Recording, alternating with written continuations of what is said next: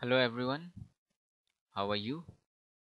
I hope you're learning well. And in this video, we'll see a little theory about a 3D convolution neural network, and also we'll see how we can implement 3D CNN for action recognition from videos. So this is a 3D CNN network model, which I got this from this paper, Sequential Deep Learning for Human Action Recognition by Moise Bassochet and Frank Mamelet. So this is a general 3D convolution neural network and how it looks. We'll have an input as a video. We'll perform a three-dimensional convolution, and the intermediate convolution, rectification, and pooling layer, they will also be in 3D shape. And as such, it will move forward and give the classification. So if you see, this is a 2D CNN network, and you see this is a image, and the image is two-dimensional, just a single frame. And the filters, the convolution kernel, this small blue color, this is also a two-dimensional. This filter scans over the entire image and it produces the feature maps, and which then goes for pooling, then fully connected, and we have classification.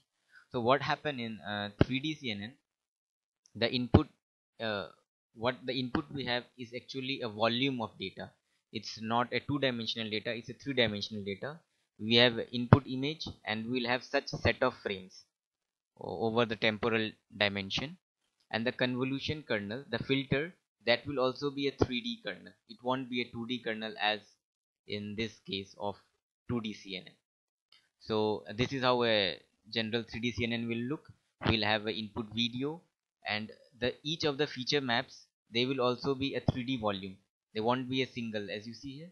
The feature maps where there are 5 feature maps, each are two-dimensional, and here there are around 7 feature maps, and each feature maps is a volume of data. And same for pooling, we perform a 3D pooling, and then goes the classification. To give a little bit more clear understanding, I have made a small PPT. You can look at it. So let me run this. So you see, this is my kernel. Okay, sorry. So this is a image, two-dimensional image, and this is my two-dimensional kernel. So how the convolution operation is performed is, this one will move to the first position and it will compute one output. It will perform sum of products and will compute the first output. Then this filter will slide next and will compute the next output.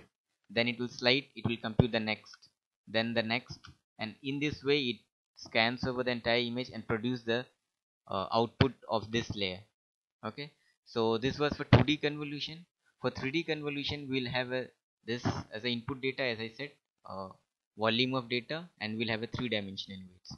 So this 3D weights will move here, and they will perform the same convolution operation but in a three-dimensional manner, and they will scan over the entire image and produce a feature map, one uh, one frame of a single feature map.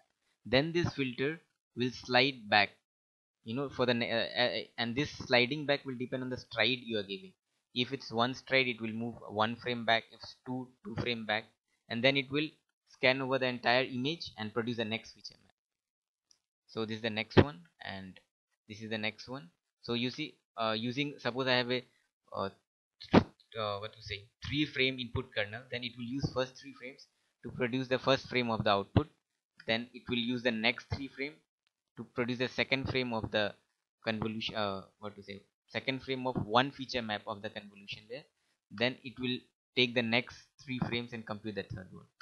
So in this way,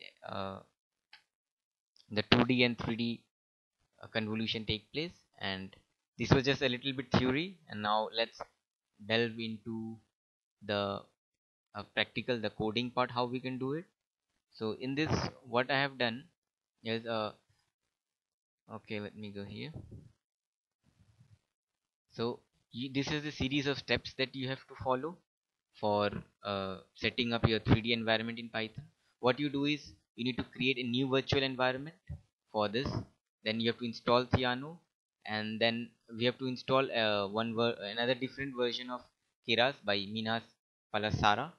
And actually, in the current version by this one, you see the normal if you see the normal Keras GitHub, if you type okay, Keras GitHub, so you get this one by F Collect.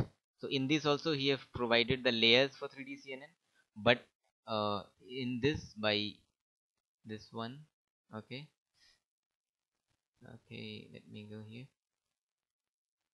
Okay, so this fellow Minhas Palasara, so he has also given the Keras library and also the example of a 3D CNN. You see, shapes 3D CNN.py.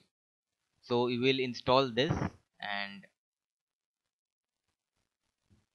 so you know the procedure. You can follow the previous videos of how you can install from GitHub.